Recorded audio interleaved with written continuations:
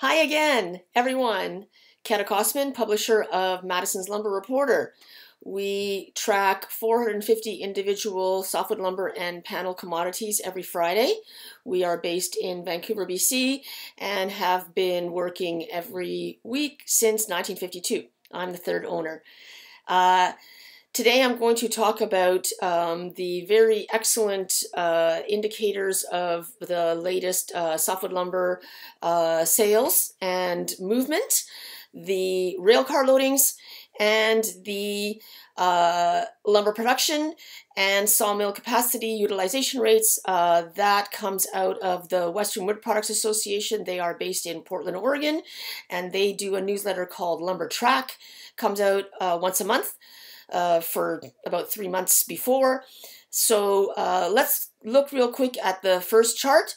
You can see how during the beginning of this year the volumes improved and the sawmill utilization rates improved, and that explains a little bit what happened with the big run-up of lumber prices and then the falling back down to earth that we've seen in more recent months. Actually, let's start with the railcar loadings first, because this data is for the week ending August 7th. You can see the red line. This is U.S. forest products. It does include more than just lumber. It might have some logs, or pulp and paper for sure is in there. Anyway, you can see that a huge drop in February of this year due to weather. These are some of the things that impact volumes and the inventory for sale, which does make a difference to the prices. And as that got worked out and more product was moving on the railway, more became available for sale and the price improved. This is some great data that comes out of Yardeni, similar to my other videos of U.S. housing starts and my lumber prices. This is U.S. housing starts and lumber on the railway. And you can see how over in June, it was pretty flat, quite low compared to what the market was doing, and then popped up again in August. So this means a lot of that inventory that people have been talking about is moving through the pipeline and arriving to customers. So their desire to buy might be lessening a little bit. So this is the same data out of the American Association of Railroads for Canada. Also a drop in February, but not quite as steep. You can see that last year in 2020, same thing happened, probably due to weather. The steeper drop there and right in the middle of this year, I cannot account for that. I don't know why. Potentially it might have been paperwork or problems with the mills getting lumber out of their yards, maybe the wildfires. Regardless, volumes dropped and then recovered in July. And again, this impacts the price. Okay, so railcar loadings give you a good idea of supply chain. That data is relatively recent. I mean, we've already got early August numbers. What I'm going to show you next with the lumber production and the sawmill capacity, there's quite a lag there, but is really, really important data. And like I keep saying, the change to the lumber prices is a real leading indicator. We do that every week for that week. And so let's look at the graph for what is happening in Canada, US for the lumber production. It's much improved over those really terrible lows. It took the sawmill industry a long time to adjust to the new requirements for safety of the social distancing and to recover from the real, like, absolute stop to production, the border problems with getting goods across the border, that lasted a long time. And so that has worked out. This data is for January to May. And what I'm expecting for, July, June, July, August, similar improvements.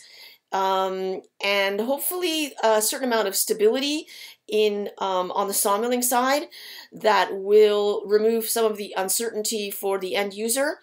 what is the price of lumber going to be at your local retail yard, and what are the small contractors going to have to pay for people who are either building a home for themselves or renovating, doing some significant renovations on the home that they already own.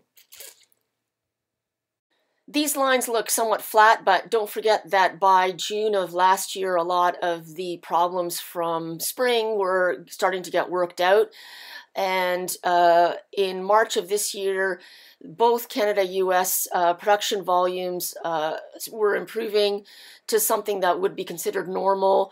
Canada is still quite a bit lower than what we would like to see, but at least it's not as terrible as it was in spring of last year. US really getting production volumes up to high levels when the lumber market is quite strong. So here we have the graph that everybody always wants to see, the sawmill capacity utilization rates in Canada, US.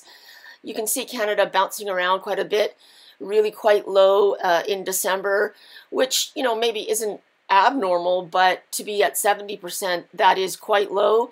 Normally the Canadian high volume, well optimized sawmills run, you know, above 90%. So we're approaching that now in May. I'm expecting for June, July, and August to be coming closer to what we would have seen as normal in previous years. All of this affects the lumber price as supply and demand are out of whack. The blue line being this year, huge drop, and then some recovery in just the recent weeks, end of July, and then another drop.